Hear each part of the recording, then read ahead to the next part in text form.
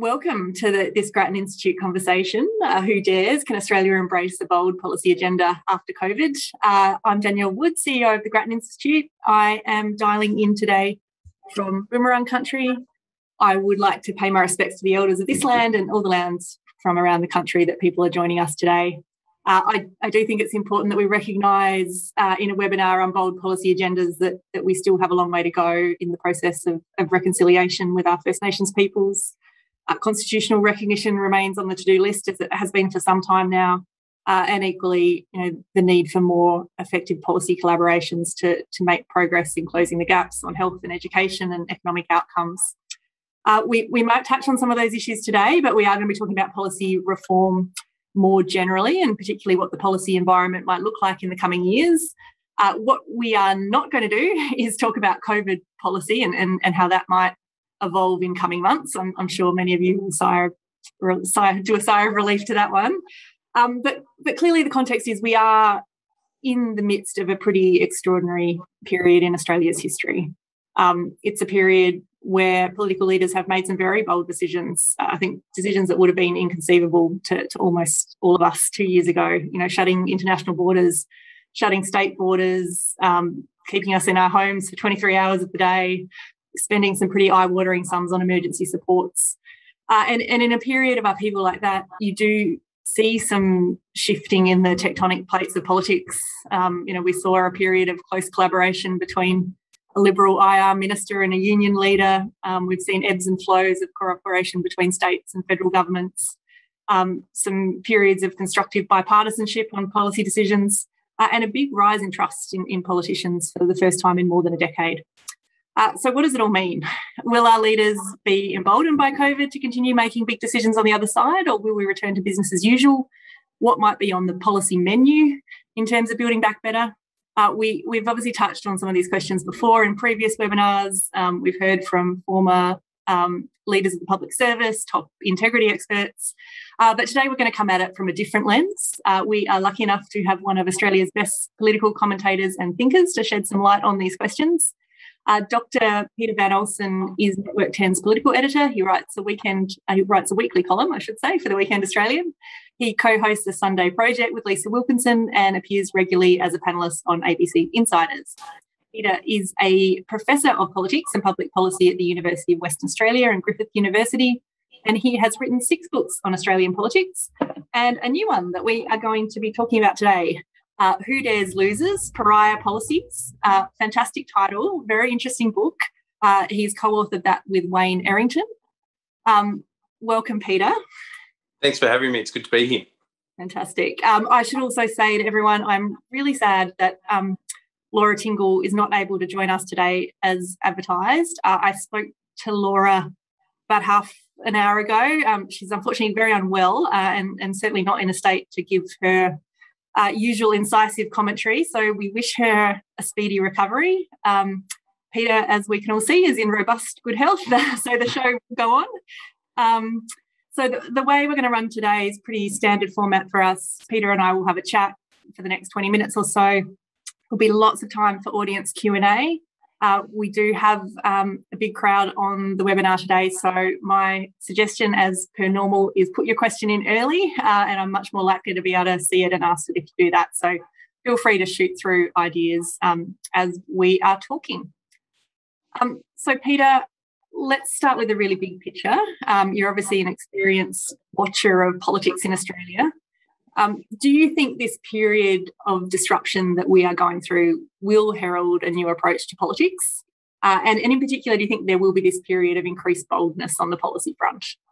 Sadly, I don't. Unfortunately, I think that it's going to be a return to some version of business as usual, at least for a little while. It's possible, I think, in a few years' time, when there's a real crunch moment in the wake of COVID, hopefully we're in the wake of COVID in a few years' time, I think there's a possibility then that we do get our act together in a policy sense and then there's a little bit more boldness, but not immediately after.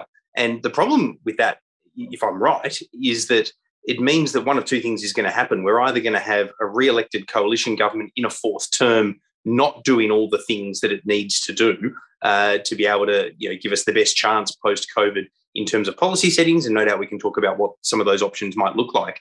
But almost more concerningly is that if we have a change of government, I don't think that the Labor Party in its first term will also be prepared to be big and bold. It will be more bold, I think, than the coalition would be if it gets re-elected, in no small part because it's the progressive side of politics and they tend to be more bold, but also just because it's a first-term government, and first-term governments we know are much more likely to actually do things than fourth-term governments, for example. So there will be a little bit of that, but not enough of it. So I think it's more likely to emulate the timidity that we saw in the wake of Kevin Rudd's government being elected, or the partly forced on timidity in the wake of Tony Abbott's government getting elected after 2013 because of, commitments pre-election that they weren't able to then ram through post-election. So I don't see us entering a period in the next 12 to 24 months that emulates, for example, what happened after Hawke and Keating certainly got in, where we saw really major reform. I think we're in a similar time now. I think we need it,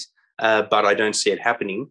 And I even don't see it being a version of what happened when John Howard won in 96, whether you agree or disagree with the policy scripts. He had a little bit of a do-nothing approach to some areas, not industrial relations, but then he had gun reform forced on him, and then obviously he took GST reform to the subsequent election. I don't even think we'll have that level of change coming. So, for people who are over uncertainty and change, they might see that as a good thing. I don't, because I actually think that the policy settings now, in their own way, have broad-based similarities to the times that we faced in the early 80s when we were crying out for the kind of microeconomic reform that Hawke and Keating went after.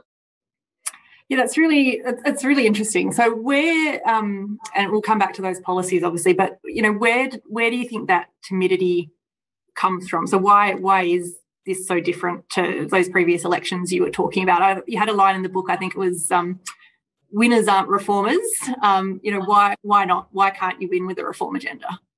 We blame everyone in the book, including ourselves in a sense, or certainly myself. Wayne doesn't have to carry the mantra of being a media commentator, but we blame the electorate, we blame the political class, and we certainly blame the media as well. And it's a chicken or the egg discussion of which one came first. At the end of the day, it's the political class that has to have the courage of its convictions, even if you blame all three. But it's a triumvirate of failure in our view. So you have, if you like, an increasingly reactionary media, which goes for the soundbite and is beholden to the 24-hour news structure.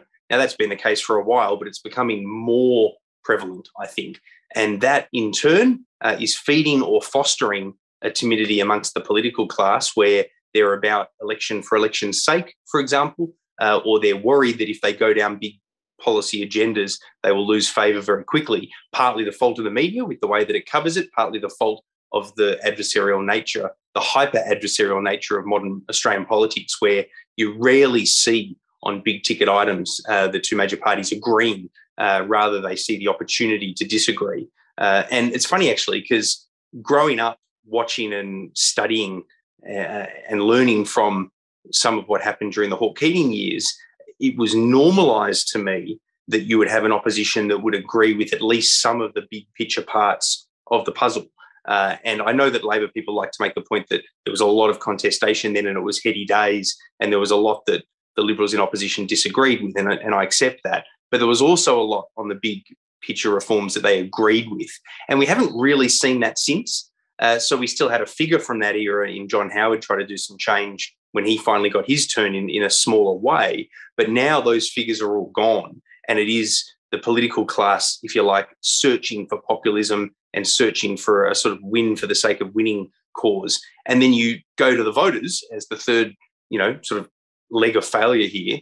And I just think that the public has a bit of reform fatigue amongst older generations that should be now pushing for reform because they were younger, living through what various iterations of it look like in the past. But also now it's a sort of infotainment era where voters are easily persuaded by short-term electoral cycle moments. And it just makes it so hard for either major party to do enough to change. And I then also look at who goes into politics when I'm critical of the political class. I think even though we have at one level more diversity, which is a good thing, we also have a lot less of it in terms of breadth of sort of career and the Labor side doesn't have the level of representation by the union movement that it once had, even if it's got other forms of diversity. And on the coalition side, the Liberals in particular, but Nationals in their own way, the Liberals don't have that diversity from small and medium-sized business backgrounds that they once had. So it's much more a role of apparatchiks all round. And I think that feeds into the sort of win for the sake of winning ethos. It was good to have Graham Richardson as a figure for Labor to be able to have the whatever it takes mantra, but then you needed to have him surrounded by other voices with other perspectives than just win at all costs. And now I think you have more Graham Richardsons and less Hawkes and Keatings, and that applies on both sides. Yeah, it's really, there's some fascinating research from the Parliamentary Library on that, kind of tracking the pre-politics careers of various parliaments, and it definitely does pick up that phenomenon that more and more people are coming into politics from some sort of political background rather than kind of broader walks of life. And, I can see how that contributes perhaps to a, as you say, a kind of win at all costs and a risk aversion as well of doing things that could cost you. Let's move to talk a little bit more about kind of the content of policies now. Obviously, you've got pariah policies in the name of your book, and you talk about policies that you think are probably a good idea, but have for one reason or another become untouchable in Australian politics. Tell us a bit more about those, Peter. What are those policies, and why do you think that they could be a good idea in the wake of COVID?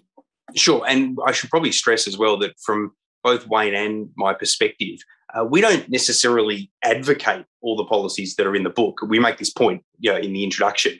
We just simply say that they're ideas that are absolutely worthy of debate, and it's only at the end point of having that debate that you can make a really informed judgment on whether they are worth ultimately pursuing or junking after serious consideration.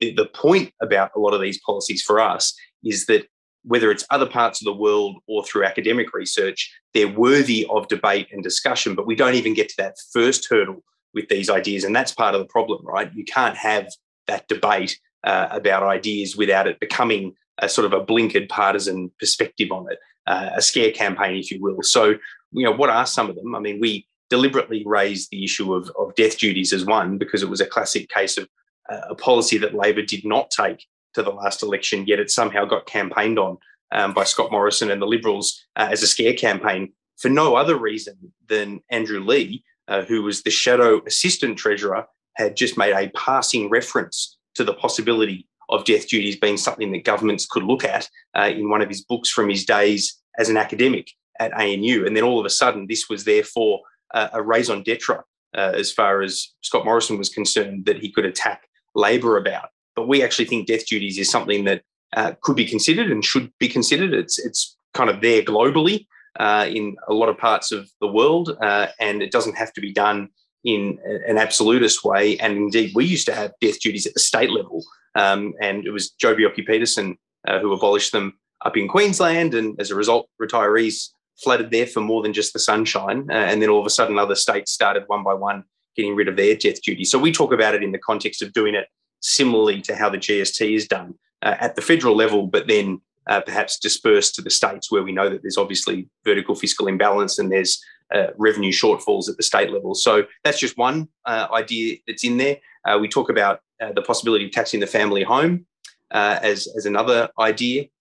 We also look at a third way of doing climate policy, given the hyper-partisan way that it's transpired. We even look at the idea of not commercialising the ABC. We don't go quite that far, but certainly looking at the idea of commercials on the ABC and some elements of what that could then foster in terms of public interest journalism as well. So we go through a range of ideas, and we only really touch the surface. But the point of the book, as I stress, is not to say these are all good ideas. It's to say that they, as well as many, many others, are worthy of debate at least and consideration. A sin tax is another one. The idea of a sugar tax as an example of a sin tax, which has got a little bit of coverage in the last 48 hours. So, we just sort of put these forward as new ways of doing business, and also make the point that even though a lot of it just sounds like more taxes, it becomes a way to restructure the tax system where you can then cut other taxes. And we kind of lament the fact that you never seem to be able to have one of these holistic debates anymore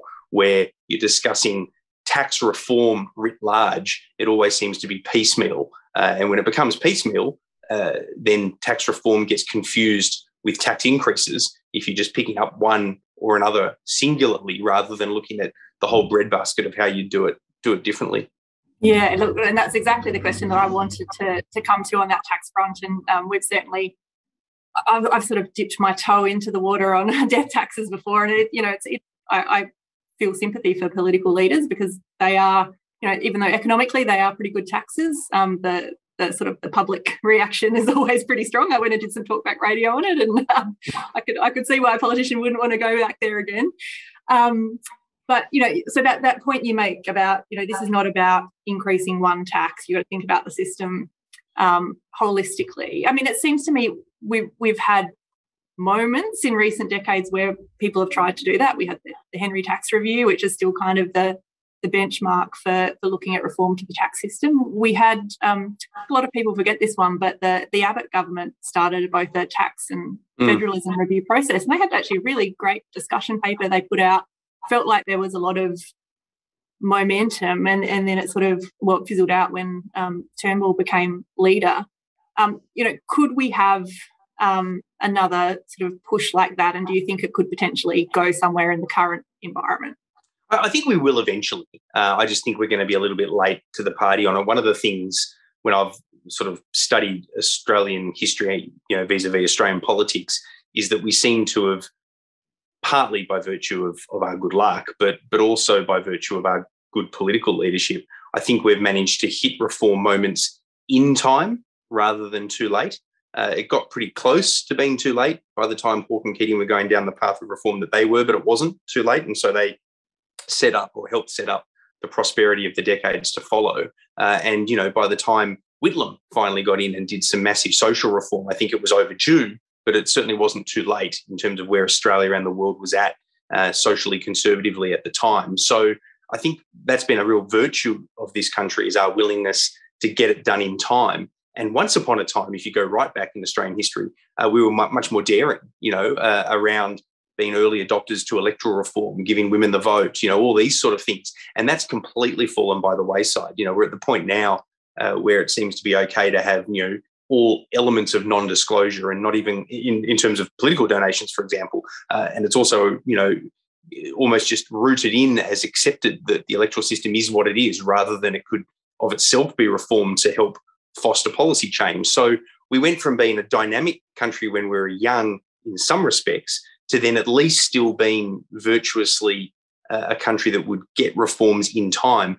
My fear now is that even though I'm an optimist that we will reform eventually, I think that now we're going to be playing catch-up. So the time is either now, 3 years ago, or within the next 3 years for the optimal time for us to do a lot of these restructures around federation and tax as two primary areas. But I don't see it happening until the electoral cycle after that. And then I wonder which side of politics it even is that does it, and I wonder who it is that's even in the parliament potentially yet who then has the courage to do it as well. Because I think that's part and parcel of the issue.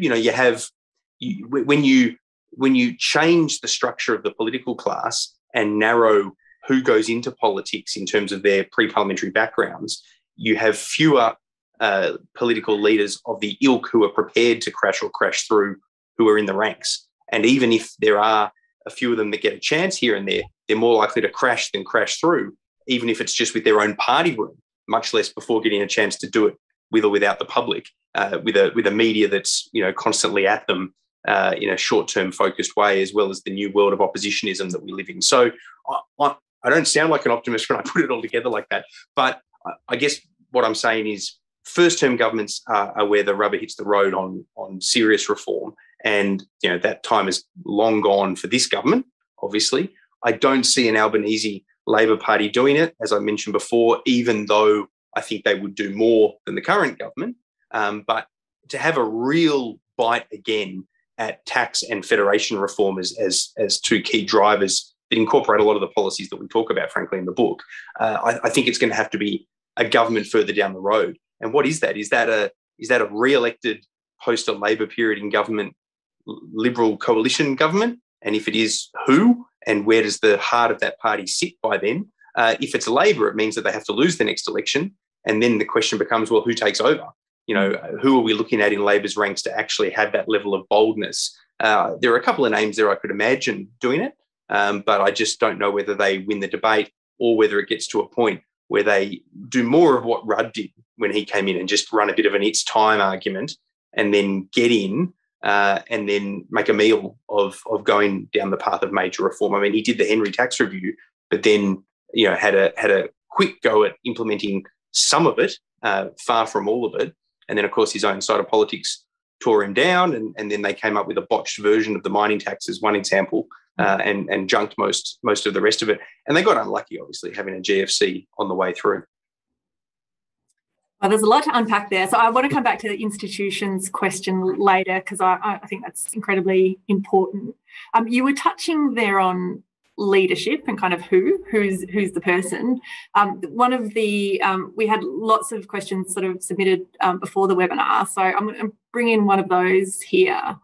Charles Agnew said, do you think the revered leaders of times gone by, Whitlam, Hawke, Keating, Howard, could have succeeded in the current political climate? So is it just that we need one of these great visionary leaders, or is it just this climate that's holding them back? Yeah, that's a great question. I think the answer, which I don't mean to step around it because I'm trying to answer it, but I think the answer is if you put, for example, 4 great leaders of the past who did achieve major policy reform of one form or another, whether you agree or disagree with it, the difference now is you can at best halve the opportunity of that. So only 2 out of the 4 of them would probably even get there in the first place, because of all the barriers that exist, whether they even get into Parliament or whether their colleagues would entrust them with the leadership.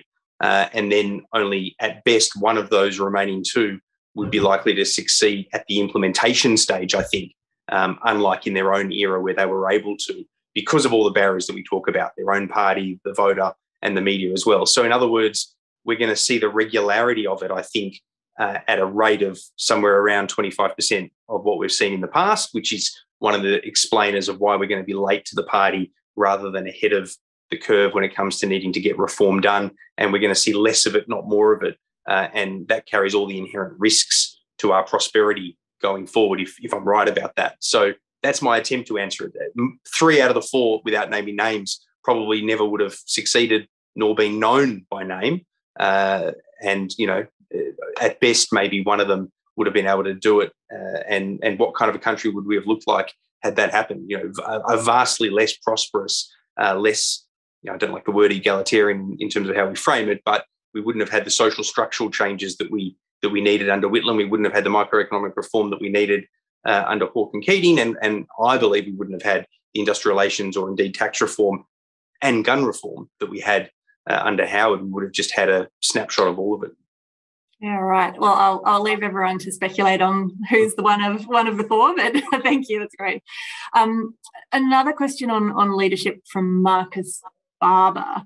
I think this is a really interesting one. So how do you actually talk about a bold policy agenda without trying to signal first the kind of future you want to create? So he points to Finland, Singapore, Philippines, other countries that have deliberate foresight platforms that extend beyond electoral cycles. How do we get there?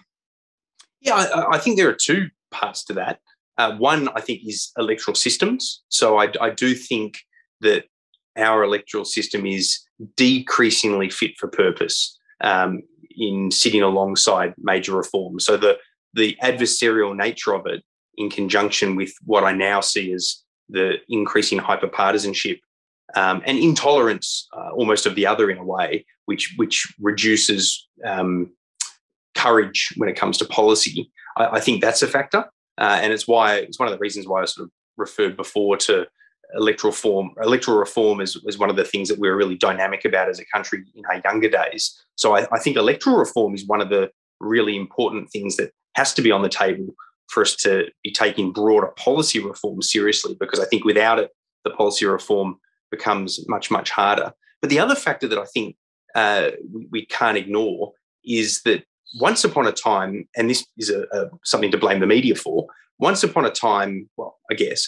once upon a time, we had a situation where in opposition, you weren't absolutely nitpicked in what you did or didn't say, and having it held against you when you got into government. In other words, Howard in opposition didn't flag what he went on to do in government. We had a broad idea of who he was because he'd been in politics for so long, but he kind of avoided ever flagging it for fear of being undone by Keating in another successful election campaign, tearing the coalition down like he did in 93. Hawke and Keating certainly didn't flag the microeconomic reforms that they pursued once they got their hands on the Campbell Review, which Howard had done nothing with during his time as Treasurer. He claims because Fraser wouldn't let him, but who knows? Either way, it was gathering dust on his bookshelf. So they didn't flag it in opposition. They just then went about doing it once they were in government. Whitlam was a little different, but even the extent of what Whitlam did wasn't flagged before he got into power, not the extent of it. Now, the reason I think that's important is because the media climate has changed. More is asked of oppositions and more is held against politicians with what they have or haven't said pre-government to when they get into government. And that has all manner of effects. I mean, the first one is oppositions tend to rule things out now if they get pressed too hard. And then if they turn around and backflip on it, like Abbott tried to do in government, they get absolutely torn limb from limb, politically speaking. And it's not that when you hear that it's unreasonable, because it sounds pretty reasonable. But what I have a problem with that, or where I think it's a problem for policy development, is that oppositions have so little capacity to develop good policy. They've got limited resources, no access to the bureaucracy, and then they're thrown into the partisan world of politics. So expecting an opposition to come up with anything that's even partly formed, much less fully formed, is only going to mean that what they come up with is not good. And then when they get into government, what happens then? Do they press ahead because they promised to do it? Do they refuse to do all the things that they ruled out before they had the apparatus of state at their disposal, which then tells them actually these things have to be done because they're really important? And that's where the system is a problem. And that comes back to the electoral system. To some extent, it comes back to our political culture that I think has increasingly evolved in recent decades in this country, which feeds that approach of expecting too much from opposition and therefore stifling in government by holding politicians accountable for what they've ruled in or out in the past. I mean, we did see in the 2019 election, though, an opposition go to the polls with a pretty fully formed policy agenda. I think it was pretty bold. There was certainly a lot there. What do you think the Labor Party has taken away from that experience? Well, yeah, and they lost, right? And so one of the problems is they might have learnt the wrong lessons from that. Well, certainly if you believe in bold policy reform, they learnt the wrong lessons. They, in part, lost because of the agenda that they took, but then they, in large part, lost because there was a charisma deficit with the leader. There was a government able to tear apart not just the policies that they were running on, but then their extrapolation of what those policy positions were to the point of downright deceit about what they were. And so the lesson learned, unfortunately, was, I suspect, not to go down that bold path again. And I like the fact that the shortened opposition was prepared to put all of that on the table. I don't actually like the fact that they were absolutist about it as an agenda that had to be done, because once they get their hands on the apparatus of state, maybe they would have found that the way they'd structured negative gearing wasn't quite right and it could be or should be tweaked. Or maybe they would have developed a different view on dividend imputations once they were able to put their policy through the strictures of a public policy test process in government. But the lesson learned, I think, is that oppositions shouldn't go big. And if they go small, then inevitably the media will start asking them to rule things out, which they will do.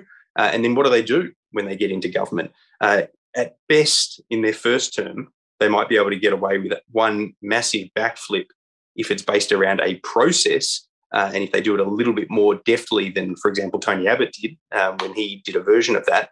But it's narrowing the window, isn't it, on time that governments and political leaders have to get something done. And that's also part of the issue, is that these political leaders of today, they come and go, in a way that they didn't do in the past. You never would have dreamed of some of the figures who have become Prime Minister lately after the period that they've been in public life, getting to that position that quickly. Anthony Albanese is almost a bit of a throwback, actually. as somebody who's been around a long time before getting to the position of opposition leader.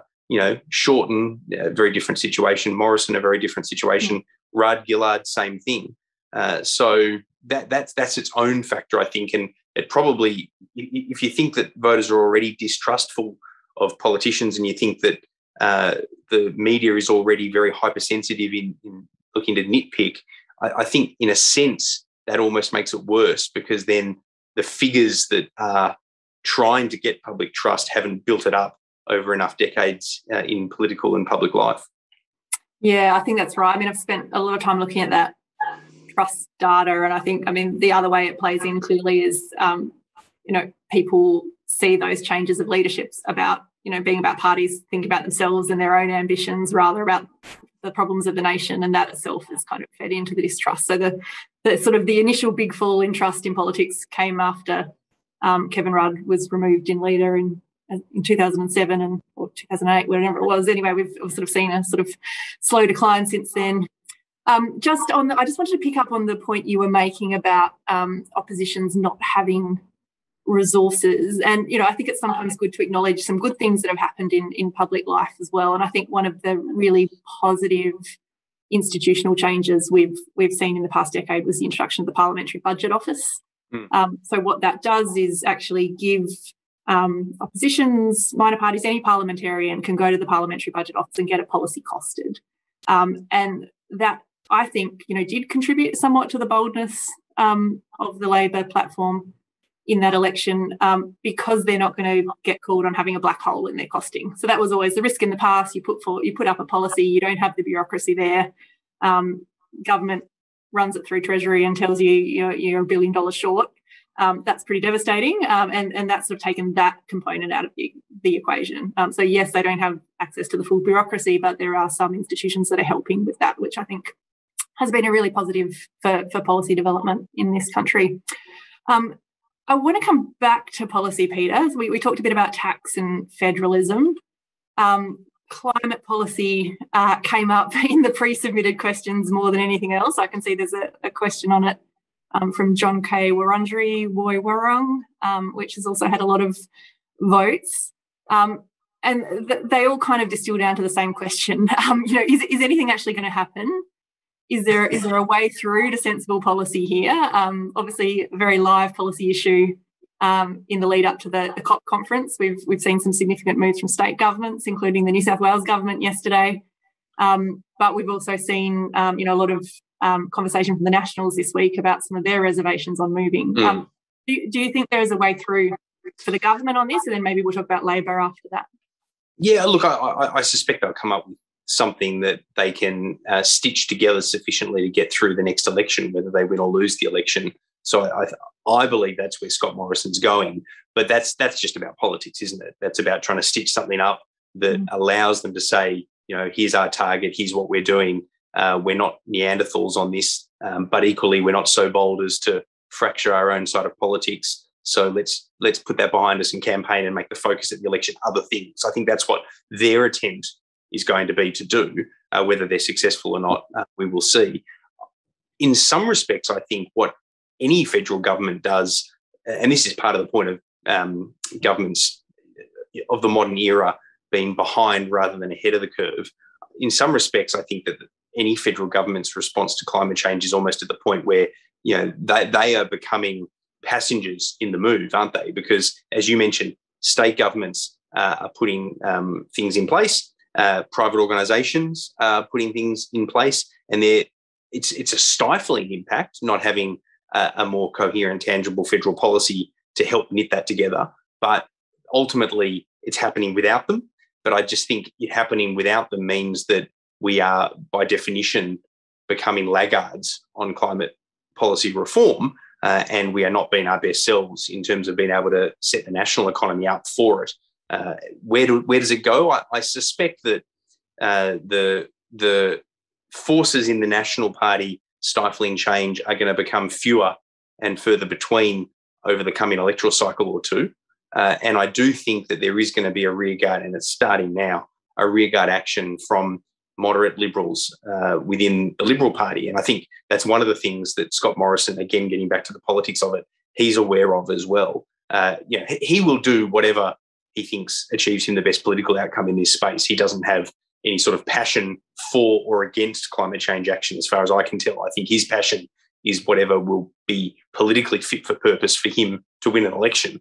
And I think part of that for him is seeing that Liberal moderates like your Jason Falinskis and your Dave Sharmas and Trent Zimmerman, I suppose, as well. These guys, and it's a much broader array than just them, they're starting, partly for their own electoral survival, partly because they have views on it, they're starting to make it clear, as I can tell, inside the Liberal Party, we are not going to be silenced internally on the promise of something happening one day just to get us through an electoral cycle. They're starting to make those soundings. But again, all that does is drag Scott Morrison to a position of trying to cobble something together that gets him through the election. How it looks in the aftermath of that is anyone's guess, and probably comes down to what the electoral map looks like to some extent. How does he win the election, and where does he win it if he does? If he loses it, and if he loses it big time, well, then it's a completely different debate, because you've got a Labor government having been quite clear for a couple of electoral cycles on where it sits on the issue of climate change and climate change action. And I think that could then, in the aftermath, be a repeat of what we saw when Rudd tried to go down that path, but without the uproar that followed it. It looked then like we had a consensus when Howard and Rudd were both arguing for an emissions trading scheme of one sort or another. Rudd wins, and it just seems like a fait accompli. And then it was just about design principles in a debate. That was a false dawn. I think a version of that will come if Labor wins handsomely at the next election, because I don't know that Liberals' 2.0 defeat would be quite in a position to do what they did back then on that particular issue. I think they would give up the space and move into somewhere else.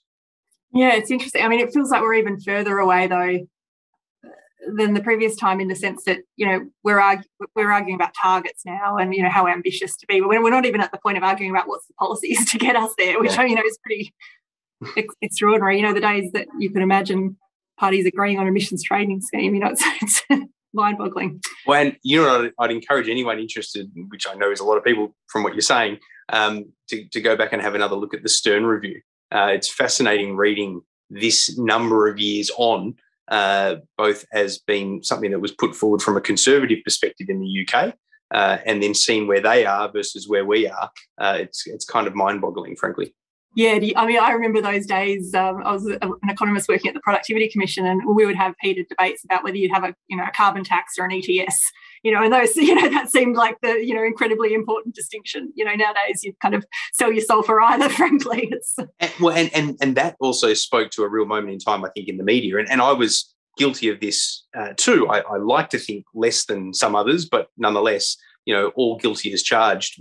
Julia Gillard made that utterance ahead of the 2010 election, ruling out a carbon tax. It was much more nuanced than the line that always got used, but we all use it as though there was no nuance. And what she instituted wasn't a carbon tax anyway. It was a fixed price designed to shift, as you well know, to a floating price, a la an emissions trading scheme. But it just had to necessarily, by virtue of policy design, start fixed before moving to floating. And so it wasn't actually that purest definition of a carbon tax, but that was the way it was portrayed. That's the nature of the modern media, and we all have to do better. But who's going to go first? In a world where the media is so much more challenged in terms of its business model, and journalists trying to file across multiple platforms with multiple deadlines, it's the worst conceivable environment to ask more of journalists, even though it's probably never more necessary than it is at the moment. Yeah, great point. Now, we come back to institutions now, maybe. So you've touched on electoral reform. We are also getting a lot of questions coming in around donations, federal ICAC. What do you think needs to happen in this kind of integrity space to make policymaking better?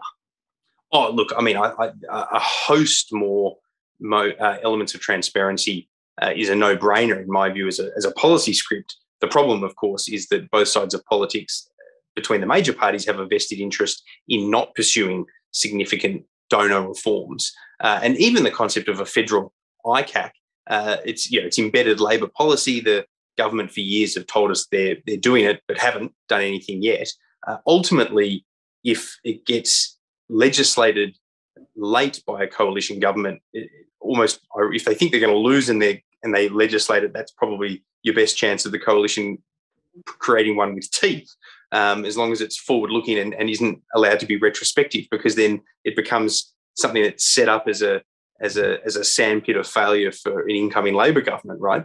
If the Labor Party gets into government and then fulfills its commitment to have a federal integrity commission of some sort, they're likely to make it more toothless once they're in power than they might be advocating for when they're in opposition. I know I sound very cynical, but I suspect that that's true. And donation reforms are something that, again, the parties will advocate for reform only insofar as they're at the very least not disadvantaged between one another, and ideally so that there is a sort of almost cartelisation of views when it comes to political donation reforms. That is to say, the major parties will collectively, implicitly form a cartel to exclude the kind of reform that minor parties, independents and academics might be advocating for, because it doesn't suit them and it risks puncturing the two-party system if the reform is too great. So, I would like to see all manner of changes there. I'd like to see political parties not be completely exempt from privacy legislation that other private organisations are not exempt from. I can see some grounds for why parties need exemptions, but not to the extent that we now see someone like Clive Palmer taking advantage of. But the major parties want those exemptions so they can run their own electoral databases, just as one example. There's all these sort of reforms that they're never going to be willing to embrace. And then the holy grail at the end of all of that is the kind of electoral reform that would put more proportionality into the system, in my view at least.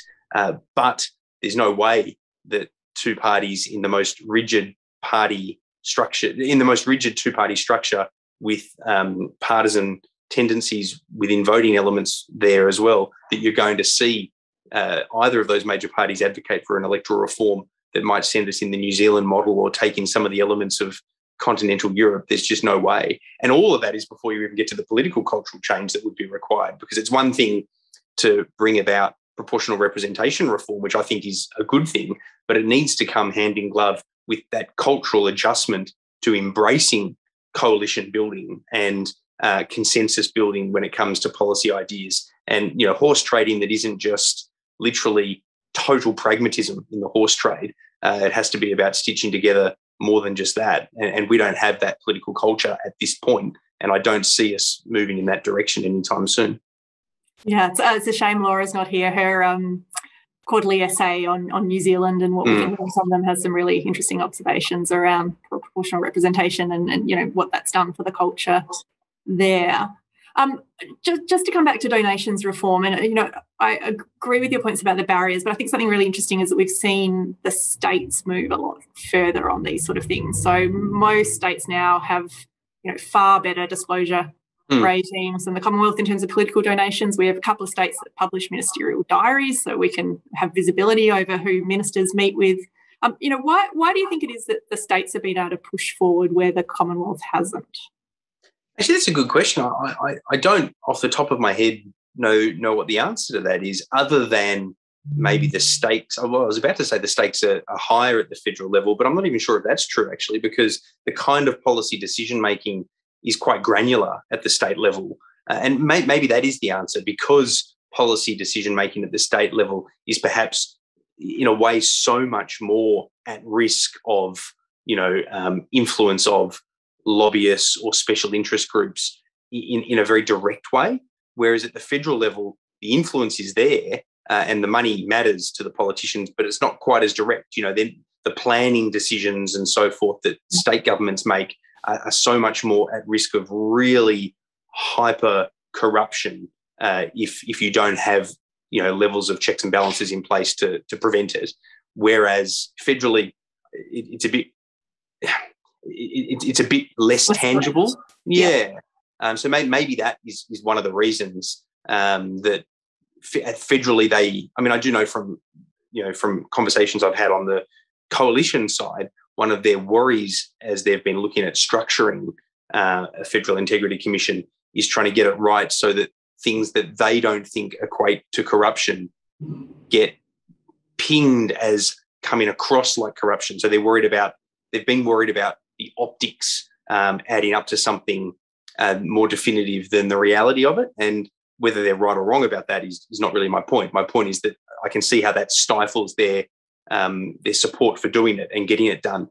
I think Labor will not be entirely dissimilar to that if they're in government looking to institute an integrity commission at the federal level, because then all of a sudden self-interest is much more at the heart of the process.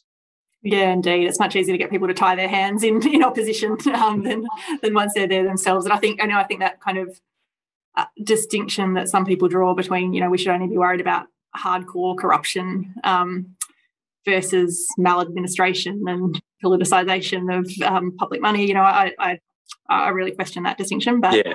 That's an important debate, I think. Well, and that comes back to the culture, doesn't it? Because I completely agree with you on that. And the fact that that's what I've heard from inside the government about why they're, if you like, going slow on their commitment to an integrity commission, that speaks to a broken or a very dark political culture, doesn't it? Because they're only worried, basically as long as you don't break the law, that's the line as Exactly. far as they're concerned. And it's got to be better than that, We've got to be better than that. I've got some upcoming work on this, so stay tuned, everyone. But I think we should be better than that. Now I'm just going through lots of questions coming through, Peter. Interesting one for Nicholas Jackson, and questions are moving as I'm scrolling down, about the role of the public service. So do you think the public service has been neutered, and is this constraining bold policy reform? In a word, yes, I think it has. But I also don't think that the public service is and it's partly cause and effect, but I also don't think the public service is what it once was. So you've almost got like these two elements without mounting my case for who's to blame for this. I don't think the public service in the broader sense is as good as it once was. It's better in a lot of ways. Again, diversity is a key one, but I think that the rigour of the public sector as a career isn't what it once was. And I think that's partly goes to my second point, which is that absolutely, free and frank and fearless advice is not valued the way that it once was, either inside the public sector where there are more political appointments than there used to be, or indeed outside, if that free and frank and fearless advice even gets to a minister now. And then, of course, it rarely gets to a minister a lot of the time, because ministers have ministerial staff who often now act as much as gatekeepers as anything. So you don't tend to have, what the public service does come up with, even if in that best case scenario, it is completely frank and fearless and doesn't get captured by politics on the way through. How does it ever get that advice to the politician and the minister? And even if it does get it to them, how many out of X number of ministers are even going to be prepared to be bold? And even if they are, how are they going to convince their cabinet or their leader, who falls into the same trap that we've already talked about? So all of that feeds up the line, but then it also feeds back down the line, I think, towards a public service, and it discourages recruitment. There are more diverse opportunities outside of the public service now. And while I don't entirely disagree with the ability to build careers that come and go between private and public sector as a theory, in practice, I've almost done a 180 from the days of, other than the lack of things like gender representation, the days of the Sir Humphrey Applebys of this world are almost ones I long for now, because at least he's not interested in just serving the master who's the politician. He's got all sorts of other faults, but one of them is not just trying to serve the partisan interests of the politician, and that's that is at least a virtue in between all of his other vices. More yes minister in Australian politics. Love it. So we've got a very probing question for you, Peter, from Claire Brown. She says it's refreshing to hear Peter talk about how the media needs to improve the quality of its work, including its own performance. What will he do differently? That's a good question. Look, it's really hard, because let me put it this way. And this is why I have a sort of a sympathy for journalism not bettering itself. When I do nightly news packages on Channel 10, at best I get 2 minutes. It's very hard to say anything in 2 minutes, and your battle, and obviously that includes grabs. You have to sort of follow the politics of the day to a large extent, and it's a big deal as the political editor not to just do a story on the political story of the day, but to give that to a member of your team and then find something else that you think is really important and write about it, write to it, and then broadcast it. And even then, 2 minutes becomes a minute 30, and maybe you don't get past your executive producer and even getting it in the rundown. So I know that sounds like a woe is me tale, but in a broadcast media sense, it's hard to do anything other than roll with the cycle. I try not to, and I would argue genuinely that compared to other political editors, which is not to have a go at them, but I think Channel 10 lets me be a little bit more outside the box on all of that, which I really like. And I have to just remind myself to answer the question on a daily basis. I have to remind myself not to just take what I consider the easy path, which also happens to align with what your bosses want, which is just to follow the news of the day. So that's a daily reminder. In terms of comment writing, because I don't do much news writing for the newspaper anymore, but opinion piece writing, again, it's not being guided by clicks on the page, because clicks are guided by being controversial, and that means being a little bit loose in terms of casting aspersions and all the rest of it. You've to write about policy, I get half the readership when I see the stats that I do if I do a leadership column or if I complain about borders. Back when Tony Abbott was Prime Minister, you just had to put Peter Credlin's name in the headline, and then that doubled your readership straight away because there was controversy. So reminding yourself not to think like, a ratings machine or an equivalent to that is a really important thing to do. Ultimately, I think the biggest contribution that I'll be able to make will actually be however many years from now, post my full-time foray into the media, when I'm going to be able to write about it out the other side of it, as I plan to go back to full-time academia in, probably 5 years or so from now. But then will anyone in journalism then write about what I write about, or will I be, will I only be talking to colleagues and the few who are interested, rather than the many where I have a microphone at the moment? It's not a very welcome answer, I suspect, to the question, but it's very, very hard to do anything other than just be part of feeding the beast. And that's why I have a little element of sympathy for the politicians as well, because, when they've tried to buck that trend, they often find themselves on the wrong side of their colleagues or of the voters or indeed the media. Oh, that's look, thank you for being so honest and really reflecting in that way. I mean, I was really interested in your point about the clicks when you write about policy versus more controversial leadership topics. That's absolutely fascinating. I mean, to what extent, and I don't know if you feel comfortable saying this, but is there pressure on you then as a journalist to respond to those numbers? And are you benchmarked on those numbers? And yeah, I'm happy to talk about it. It's I've never been pressured in any direct way, if I could put it that way. So so far, at least, touch wood, I've been lucky enough at the Australian that I've never been told what to write.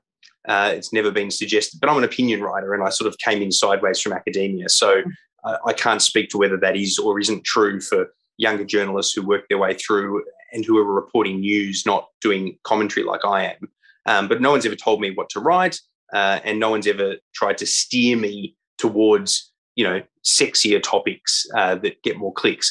But what has changed over the 12 years that I've been at the Australian, and particularly in the last couple of years, is that, they're obviously a business and they're trying to at least not lose money and ideally make money. You get a daily report on everyone's articles and how many readers each has had and how many subscriptions have been garnered from each column, because they can work that out, I guess. And no one ever said, to me at least, no one's ever said, hey, yours are down this week or you've been down for 4 weeks. Nothing like that. I suspect the day that they stop asking me to write will be my learned moment that my clicks must have gone down. So it's all a self-regulating thing for me, and maybe it's a different experience for others. But I guess that pressure sits there now, because once upon a time that was always a big secret, what the clicks were and all of that. So you kind of, if you wanted to play to that, you were flying blind anyway. Whereas now I can just see it. I can almost guesstimate what my numbers are going to be when I finish the column rather than when I get the results in, because I'll know, based on the topic, what is likely to hit and what is likely not to. Absolutely fascinating. I think it's hard, even if you're not directed, to sort of not be responding to that as a human being that likes hitting KPIs on some level. And I was just going to say, I have, it's sort of, and maybe I'm becoming too tolerant of failure in this broader sense, but I kind of, just like how I'm very negative on where, the media, the voter and the politician are at and all the reasons behind it. But I'm also at the one-by-one level of each editor of a newspaper or news director of a television station or journalist or politician or voter for that matter. I have a sympathy for the challenges that we all and they all face, because, at the end of the day, you're kind of market-driven in a way, but, you also have to try and see it becomes just a job if you're only market-driven, doesn't it? Whereas, I feel really privileged to do what is my passion. And you've got to remind yourself that, that comes with a responsibility not to be driven by, sort of market particulars, but it still sits there and it undeniably has to, because of the nature of the same reasons that, businesses are beholden to shareholders and, everyone's beholden to their boss. But you just have to try to mitigate where you think lines are about what's important and what's not. Yeah, it's a very interesting tension between what are essentially our businesses, as you say, and but obviously serve a really important public interest function. And I know, and we've run out of time, unfortunately, but I know you sort of touch a little bit on the book about, what role policy might play in supporting public interest journalism, and those are really big and important topics as well. So look, I do need to wrap it up now. Thank you so much to everyone for joining us today, and a huge thank you to Peter. It's a big job to be the sole panelist for 1 hour and to answer so many questions. So thank you for being so incisive and so open and honest with your answers, Peter. We really, really appreciate the discussion. For those of you that care about policy, Grattan's going to be putting together its own policy wish list for bold reform in coming months, drawing on our 11-year back book of policy research. So we'll be putting out what we call the Orange Book in the lead up to the federal election, that sets out, what we think are the really big and important policy changes in the areas that we do our work. So health, education, transport and cities, energy and climate, economic policy, obviously, and institutions as well. So do look out for that in coming months. If you like independent policy experts researching and advocating for evidence-based policy, please do consider supporting Grattan. It's with your support that we're able to keep doing this research and keep putting these ideas in front of governments. Thanks, everyone, for joining us again, and have a wonderful afternoon, everyone.